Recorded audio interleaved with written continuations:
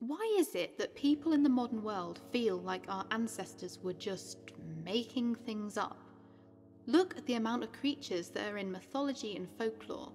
Not all of them could have been made up by a small group of people, could they? Then there is also the amount of recurring themes that appear in folklore. Think about zombies. They are from all over the world, but it is Haiti that still strongly believes in them. So if there were once monsters in the world, what happened to them? Could they have all just been misjudged fossils like some archaeologists claim? I don't think so. Dragons have been found in writing from England to Asia. Vampires are found in all cultures from ancient times. The only big changes are the names.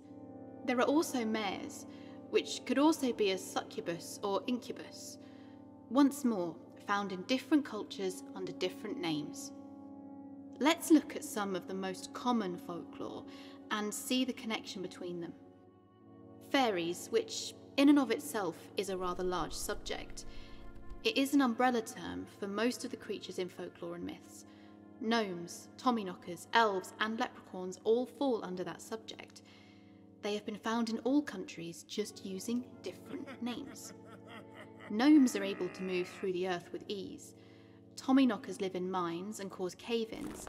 Leprechauns live in trees and mounds, and fairies can live just about anywhere.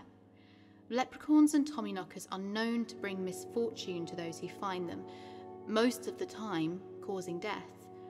Fairies can be little shits as well, getting people lost in the woods, leading them to a place of their demise, and most notably, if a person enters a fairy circle, they will spend the rest of their lives in the fairy realm. So what do fairies look like? Most accounts have them looking no more than a floating light, which is the same as will-o'-the-wisp. Both will lead people to strange places. Both are floating lights. Other names that have been used are St. Elmo's fire and spirit lights.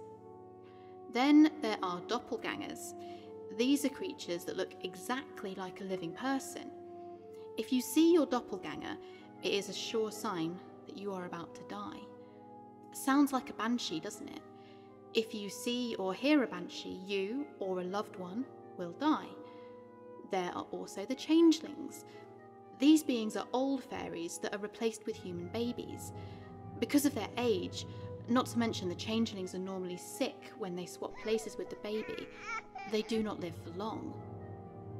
This could just be a way to explain why there were such things as SIDS in olden times, but there seems to be more to it than that. There were also tests that could be done to see if your child was a changeling.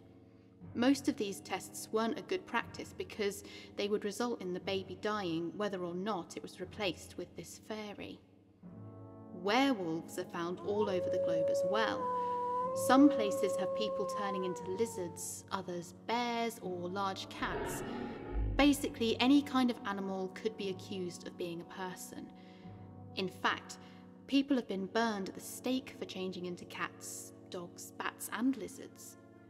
Could werewolves, zombies and vampires just be a way to explain insanity back when people didn't have any idea of what was happening to their fellow man? It could be, but I don't think so. It is hard to find people, even in the same group and city, that agree with something that they had witnessed. Ask any detective about how different eyewitnesses' accounts are. But these creatures are told so commonly in olden times, with very little varying from story to story. Hell, even in the past 100 years there have been stories of dinosaurs in the Amazon.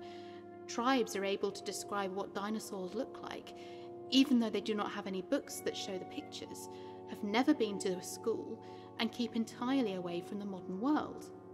New animals are being found every day. Some are even being made, like the mule. So who are we to say that these creatures never existed? But what had happened to them? Is it possible that they have all become extinct? I doubt it. I think they have gone into hiding. People have become too strong and too numerous, but that isn't to say that these creatures aren't still watching, waiting for the time when they can show up once more, to take control of a world that they had once controlled.